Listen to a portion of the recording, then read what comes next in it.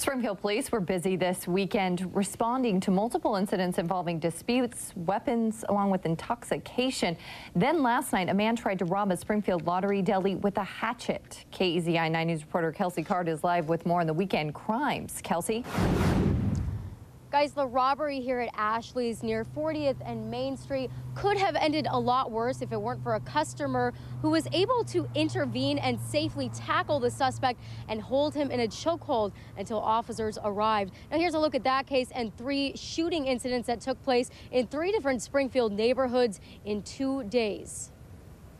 This time of year when people are kind of cooped in the holidays and drinking and carrying on, sometimes they get tired of each other and they get cross with each other, and these kind of things happen. It started early Saturday around 2 a.m. Springfield Police responded to what began as a racial-related dispute at V Street and Shady Lane.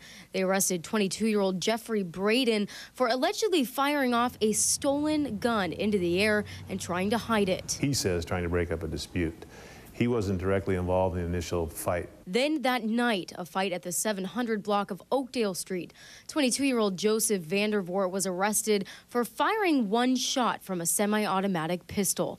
The bullet lodged into a neighbor's door. Bad judgment and alcohol usually don't mix. And early Sunday morning, 25-year-old Kurt Smith was arrested for allegedly firing shots into the air in the midst of a dispute near 5th and B Street. Smith says an unknown male threatened him with a knife. Police are still looking for that suspect. In each case, no one was injured. Investigators say alcohol played a role in at least 2. Firing warning shots seems to never work. And some of those shots were fired due to the intoxication of the people behind the gun. And then last night, around 9 p.m., police say 22-year-old Sidney Queener entered Ashley's Deli, hatchet in hand.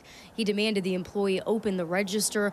A customer saw an opportunity and took Queener down in a chokehold until police came. In this situation, I actually commend it because he actually had an opportunity to get this person away from the clerk who he thought was an imminent danger. Springfield Police say as high volume as it may sound, sometimes crime just happens in waves. You know, nature of the business, sometimes there's nothing and it's feast or famine sometimes. Then when things happen, it always seems like they just, some people say they happen in 3s, but sometimes they happen in more than that. They just keep coming.